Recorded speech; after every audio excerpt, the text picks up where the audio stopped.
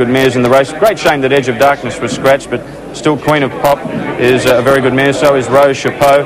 And up against them, amongst the boys, Lord Sterling, Proud Treaty, Big Dual, Sidium, the Hippogriff. He's got more heart than anything, that horse.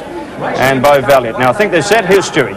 Pop and the Sun, the Hippogriff have won the start. Away well Mountie, Proud Treaty, Premier Prince and Jewel Sidium wider, and Muros Nymph is very wide indeed. Up the straight they travel, and Rudland sent the New Zealand bred Premier Prince to the lead. Jewel Sidium outside him, the Hippogriff is beautifully positioned.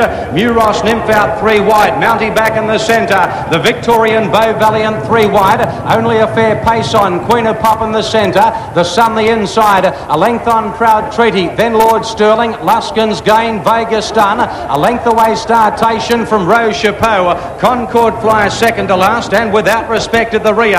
Over to the back they go, 1400 to travel, and the New Zealand bred Premier Prince is the lamplighter, a length on Jewel Sidium, a length away to the Hippogriff on the inside of Muros Nymph, and Oliver's got Mountie in a good position, a length away Beau Valiant, in the middle is Queen of Pop, the Great Southern Gallop of the Sun down on the inside, Lord Sterling midfield, a length away Luskin's Gain, Proud Treaty shadows her, a gap to Vegas Done, Startation, Rose Chapeau, ahead of Concord Flyer, and without respect is last of all, 1,000 to travel, Premier Prince is the lamplighter, a length on the big fellow Jewel Sidium, the Hippogriff on the inside of Muros Nymph, a length on Mountie, a length away Beau Valiant, then Queen of Pop down on the inside of Lord Sterling, Luskin's Gain is easing clear, followed by Proud Treaty, the Sun, Rose Chapeau, and then Startation, and well back in the field, down the side they travel, back near the rear of the field is Concord Flyer, and without respect is last of all with Vegas Done, onto the corner,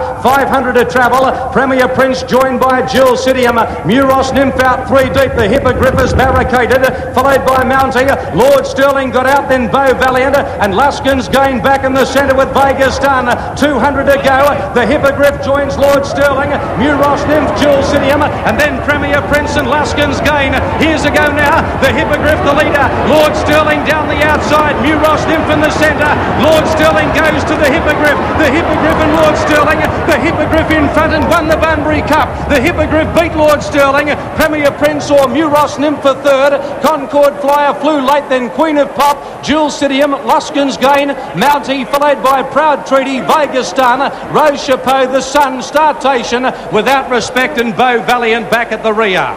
The courage of the Hippogriff reigns supreme. Number 4, the Hippogriff will beat 11 Lord Sterling, a photo third, 12 Premier Prince and 14 Muros Nymph. Back with more right after the performance by the Hippogriff, and the crowd very appreciative of one of the best rides in the race, I'm sure, and also one of the most courageous performances, because the Hippogriff has had so many problems during his career.